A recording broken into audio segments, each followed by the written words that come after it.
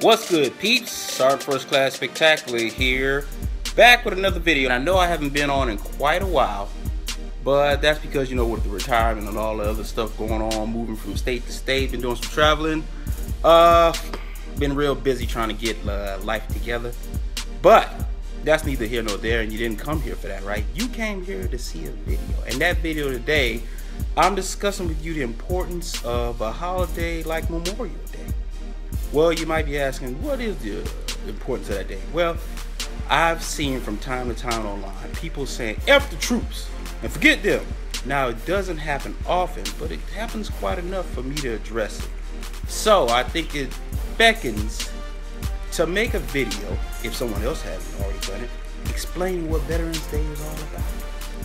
And it is to address and respect and pay homage to all the troops who came before and that will come after us to defend this country.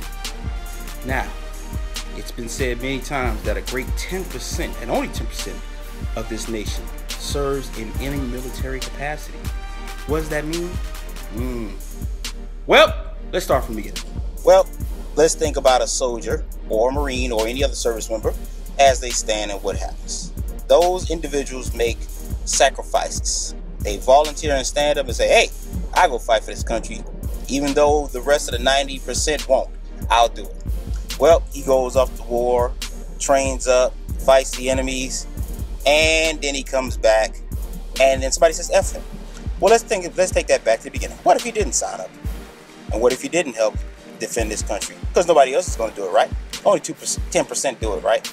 So then that leaves nobody doing it. And then eventually, all our enemies see that we're defenseless, and they move in.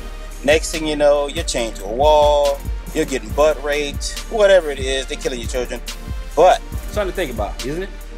So, on this Memorial Day, let's pay homage and respect to the veterans out there. And I thank you for all your service and the things you have done. It was an honor serving with you when I was on duty. But until next time, guys, peace. I'll talk to you later. Good sir, I do believe I've shat in my pantaloons. The 90-Day Ballers were hard at work, cooking up new songs for their fire-ass mixtape, The Tax Prince, which includes such hits as